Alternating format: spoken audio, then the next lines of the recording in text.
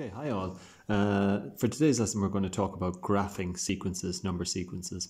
And we're going to start with an example, which is to graph the number sequence tn equal to 2n minus 1 for n between 1 and 5. So just the first 5 terms, term 1, term 2, term 3, term 4, and term 5. And we notice for a start that this sequence, just by observation, is going to turn out to be a linear sequence, isn't it? Because the power of n, the highest power of n here is n to the power of 1.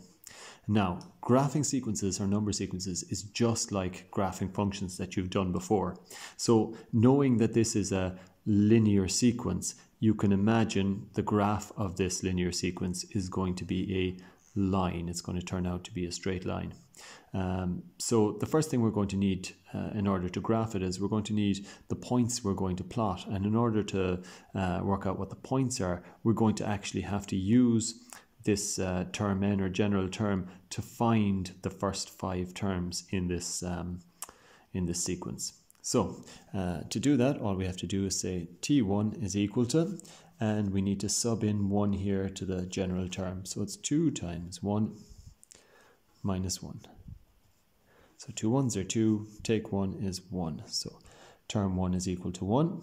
We can do the same thing for the second term. Term 2 is equal to 2 times 2 minus 1. Well, 2 2s are 4, take 1 is 3. Now, if we've been, I suppose, listening to what's been going on so far, we know that this is a linear sequence. If we have the first 2 terms, 1 and then 3, and we know because this is a linear sequence that the first difference is constant, it's the same all the way through, well then if term 1 is 1, for instance, if we write it like this, 1, and term 2 is 3, if the first difference here is 2, then the next, all of these differences between these terms should be 2 if it's a linear function, or linear pattern rather, sequence. So we know the next one is going to be plus 2 is 5, plus 2 is 7, plus 2 is 9, and there we have our first 5 terms. So we don't need to do this subbing for all 5 of the terms in this case. So when we have our terms then, I'm just going to lay this out in a table. So I'm going to pause for a second and lay it out. Okay, so all I did was draw out this little table like a frequency distribution. And what I put on top was the term number. So term 1, term 2, term 3, term 4, term 5, and the value of term 1 underneath it. So term 1 is 1, isn't it? Term 2 is 3. Yes, it is. Term 3 is 5, term 4 is 7, and term 5 is 9.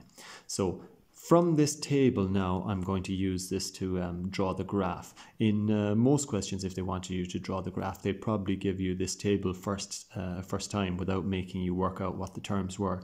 But just in case they didn't, we went through that step. So again, I'm going to pause there just to draw out a little bit of the graph, and then we'll plot the points together. Okay, so I've just drawn out the axes of the graph here. Now, just like in the, like if you had a frequency distribution and you were drawing a graph in statistics, the top line, the term is going on the bottom line here of our graph, and the value here is going up the side. So just like if we were drawing something from a frequency distribution, like a bar chart or something like that. So the top goes to the bottom and the bottom goes to the side over here. So all we need to do is plot the points just like we do in coordinate geometry essentially, or if we were drawing a graph in functions. And again, it's going to turn out to be a straight line. Now, the thing is, with the straight line, we learned in functions already that you don't have to plot each one of these points, because if it's going to turn out to be a straight line, you just have to plot the first point in the line and the last point in the line, and then join the line up. Okay, so in this case, the first point, if we take it as 1, 1, okay, so term 1, value 1, down there, and then the last point is term 5, value 9. Now, normally I'd have a ruler or something. I'll try. It's difficult to do while holding the camera, but I would advise all of you always to use a ruler and graph paper. So 5, 9.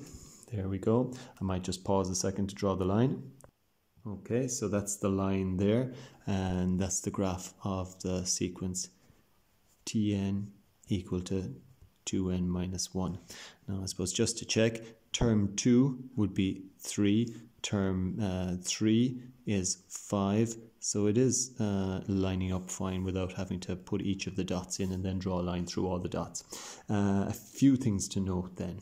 The first thing is that with number sequences like this, when we're talking about terms, well, we can't have a negative term, we can't have a minus term, so we won't ever have a part of your graph going back this way. Now, it is possible to have the actual value of the position be negative, so we could have a graph going down here. Like for instance, term 1 could be minus 3, so we could have our, if you like, y value down here somewhere, but we can't have a minus third term, if you like, so we can't have our graph going across this way. Now we will see when we go on to do real life versions of these questions that sometimes it is useful to have a term 0, so we might end up going as far as the actual axis here, plotting a point somewhere on here or in here, but we'll wait until we go to those examples to draw that type of graph. So this is it. That's your linear. The next example we'll do in a second will be graphing a quadratic.